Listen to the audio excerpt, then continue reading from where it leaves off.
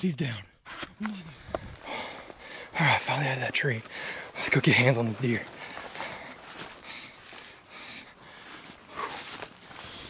Yes. All right, he went down right here, just 30 yards from the stand.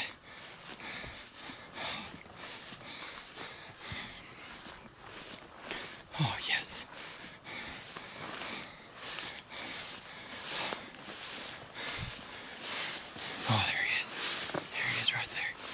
Oh my God. Look at that dude. Look at that.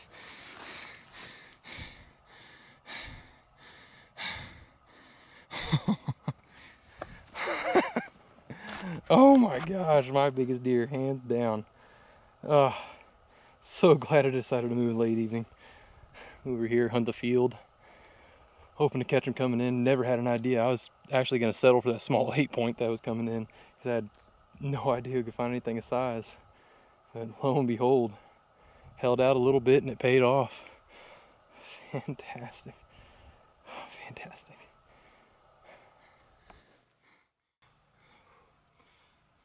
Hey guys, this is Ray Skinner. I just got out here muzzleloader season out in Mangum. Was blessed by one of our family members, the Gerald, let us hunt out in his property.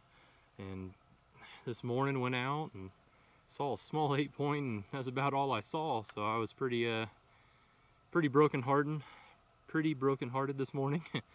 And sorry, all the adrenaline. Pretty broken-hearted this morning. And so decided this evening that we're gonna leave tomorrow. I need some meat for the freezer, so I was gonna, if I saw a little 8-point again, I was gonna take him. It was pretty much a done deal. I moved the stand, set up on the edge of the field, knew where they were gonna come through from where they came from in the morning, assuming. The small 4-corn came out, and I knew the 8-point was with them early in the morning, so I waited, and the 8-point popped out, and I got all excited for the 8-point thing, and shoot, at least gonna have meat for the freezer. And then lo and behold, I see a big body deer coming out behind him, and that's when this guy stepped out, and they were probably 200-300 yards away. And so waited and waited, and I lost him for a while. It probably took what seemed like forever to me. It was probably realistically only 5-10 minutes. I lost him in a draw. Had no idea where they were coming out. And then right to the point where I was sitting there thinking maybe I need to get out of the stand, cut them off, head out to the field, get to him before it gets too dark. They popped up over the ridge. I mean, coming on right to me. And pulled up the shot and missed the first shot clean. Didn't even touch him, just made him jump. Didn't scare him too bad. They didn't run off. They actually kept coming towards me. So I fumbled for a while, digging for primer and reloading the gun. And my first shot was probably about a 90-yard shot. And then by the time I got reloaded and everything else, they were 40-50 yards away. And well, the second shot wasn't as bad as the first shot, needless to say. And so he ran probably 10 feet and just fell right over. And so really, really happy. This is definitely my biggest buck.